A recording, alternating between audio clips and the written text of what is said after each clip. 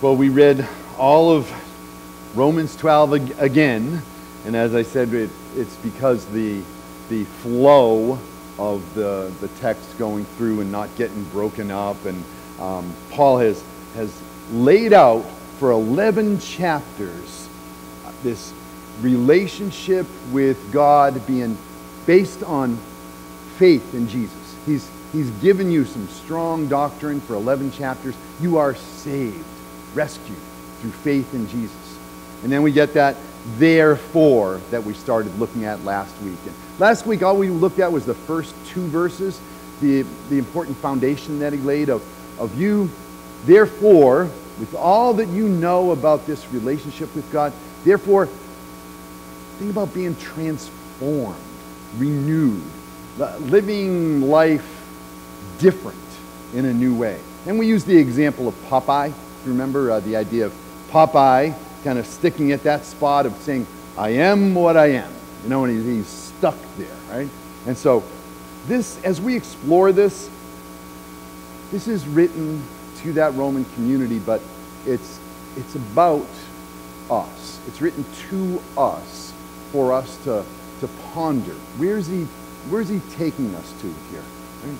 And after that, be transformed, today we read rather a long list.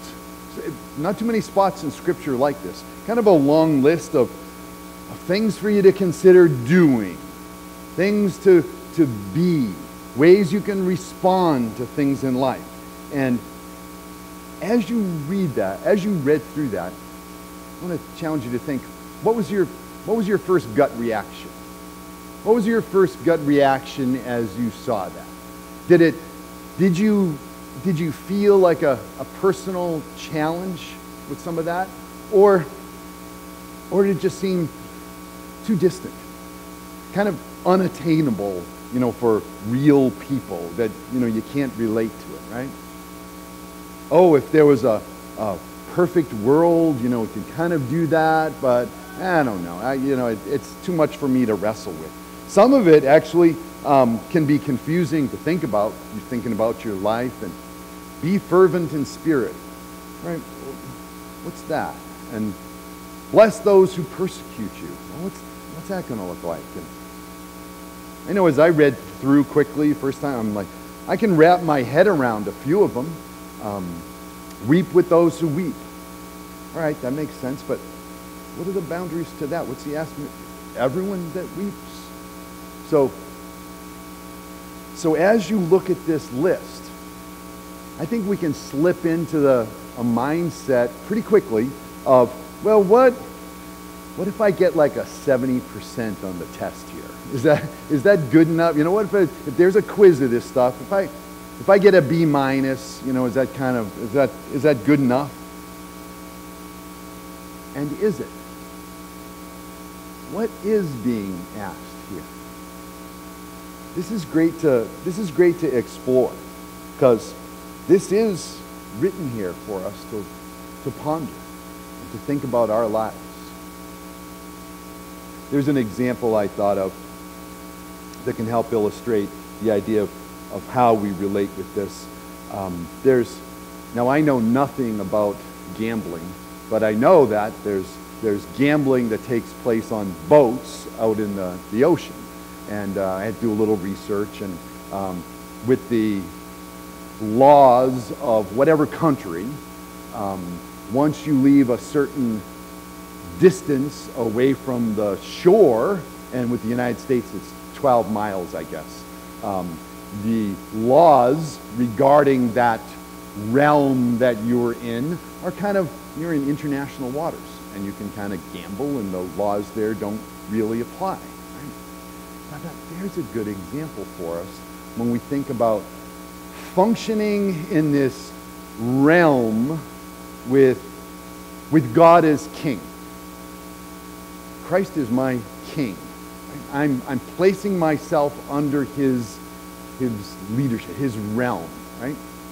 So, am I comfortable just picturing leaving for a little while? Just leaving the realm for a little while, knowing that I'll come back.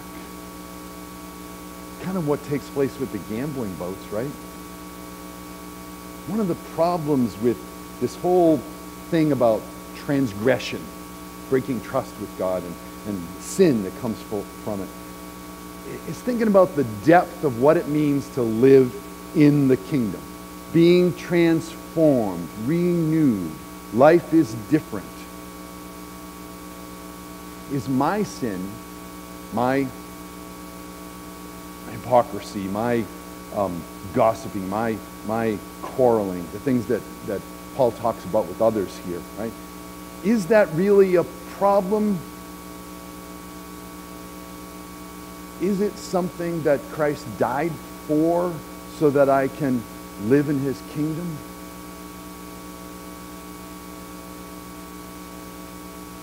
Am I comfortable thinking about just wanting to go outside of the kingdom for a little while? Just going over and knowing that I'm going to come back. Comfortable with a 70% mindset as I look at a list of challenging, life actions. Am I uncomfortable with wanting to be transformed, like Popeye, right?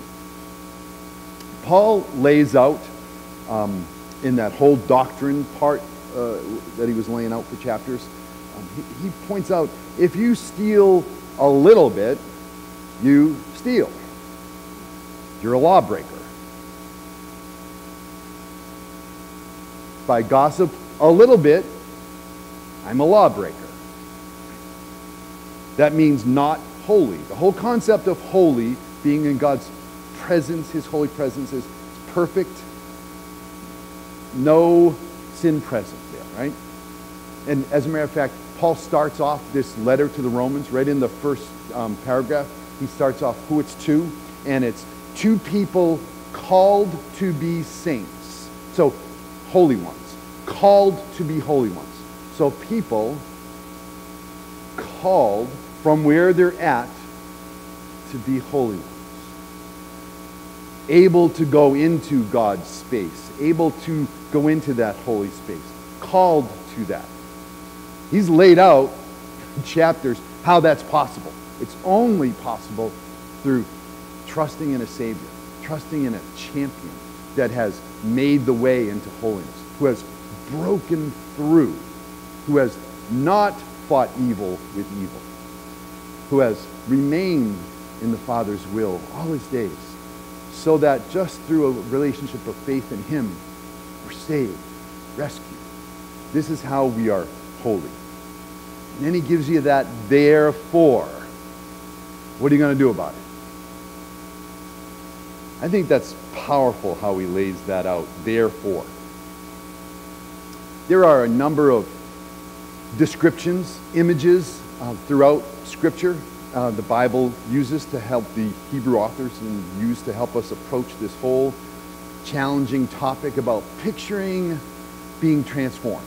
The idea of not staying like Popeye, right? One of the pictures is picturing ourselves as clay. And the idea of clay on a potter's wheel, being shaped by a potter. We're supposed to have that poetic image and ponder thinking about ourselves there. Transformed. How comfortable am I with that kind of thought, with that image? Allowing myself to be transformed? Do I fight back against being transformed? The potter's wheel? This relationship of faith, this living in the kingdom with Christ as King, we talk about gives us a great peace in our heart. But it has to look like something in the world. It has to look different than just the world would tell us is good and right. James, in his letter, points out, because Paul used the language about our bodies, living sacrifice, connect your life with your faith. James does the same thing in talking about faith, and it's got to, if it's real, if you really think you're in the kingdom, then it should be coming out and seen. From chapter 2 in James. What good is it, my brothers, if someone says he has faith, doesn't have any works? Can that faith save him? Well, if you go by the doctrine part, faith is what saves us. But he's questioning, are you in a relationship of faith that not seeing anything? He's just challenging to think about that. If a brother or sister is poorly clothed and lacking food, and one of you says, go in peace, stay warm and well fed, and doesn't do anything for them, is your faith connected to your body and your words and your actions? So our faith has to look like something. That's a consistent pattern here. There's a big question, I think, that comes out at the beginning of Romans in the second verse that we looked at last week. And it's not in the form of a question, but I think it gives us something to really ponder as a big question. He talks about being transformed, renewal of your mind, that by testing you may discern what is the will of God, what is good and acceptable and perfect. What is the will of God? That's a big question for us. What is God's will? I pray about His will be done, but what is it? That's a challenge for us. What does it look like, right? Well, as we explore Scripture, we have some palpable physical challenges about what it looks like to connect our bodies and our voices and our minds to life. At first, I think it can seem vague when we look at some of these things that Paul lists out here, like abhor what is evil, cling to what is good. But you're meant to reflect on it. How does one know good? Who defines good? Where do I find that? We can see that God says, let me define good in the world. Cling to what is good. What does that mean for me in daily life? What do I do to abhor evil? Can I live in Sodom for a little while and not let it impact me? And so that's the art of us living life. Cling to what is good. I think a wonderful part of this whole adventure of being disciples of Jesus is we go to that spot with, He said, I want my peace inside you. He said, I want you to feel peace in the midst of all the things of life. Right? Deep joy inside that Paul writes about from prison, right? And knowing that through everything, He's rescued us. Sinners, He's rescued us. And what is it that could possibly motivate me to want to allow God to transform me? It's knowing Jesus has rescued me. Christ came to save sinners. He came to save me from my sin. He came to save you. We live as disciples. Paul so often says this. We live as disciples together. We're not meant to walk on this journey of faith by ourselves. We're meant to team up together, strengthen each other, support each other, impact the world together. These letters aren't written to individuals. They're written to churches, written to a body of believers, then and now. Christianity impacts society in healthy ways, especially this Roman community. Picture this community, this church in Rome that gets this. Probably met in someone's home, and probably, let's picture, if you've got a large enough house, you're kind of a wealthy person, right? And maybe one of the neighbors who's a little bit wealthy in your neighborhood is at this church, but also the indentured servant, the slave from down the street are here.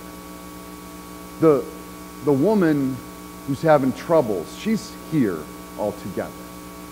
Some are Jewish background. Some are Gentile background. There's the guy that was homeless, invited in. All together as church. And Paul emphasized Jesus came to save all because all are sinners. And you're one in Christ. That's so powerful for us to think of the idea of we're all in need. And we're all rescued. When you reread this list, and I encourage you, reread chapter 12 at home, do it slowly. Have a cup of coffee, a cup of tea. Ponder each line one at a time. While we were still sinners, Christ died for us. We get to live in his kingdom. Are there things that can motivate me to want to go outside the kingdom for a while? What might those be? How might I cling to good and abhor evil? Can I picture being on the potter's wheel and being transformed, and where are you taking me, Lord? And being comfortable with that. You can always look to the cross as a constant reminder of God's love for you. A sinner rescued. The cross is a constant reminder of how much God loves us, how forgiven we are, right? And that we have that wonderful relationship of being saved and his peace in our heart. And he wants you to live with that peace. And then make sure to look at that spot that Paul then takes us to. Therefore, and we picture living our days ahead, pondering that therefore. God's peace.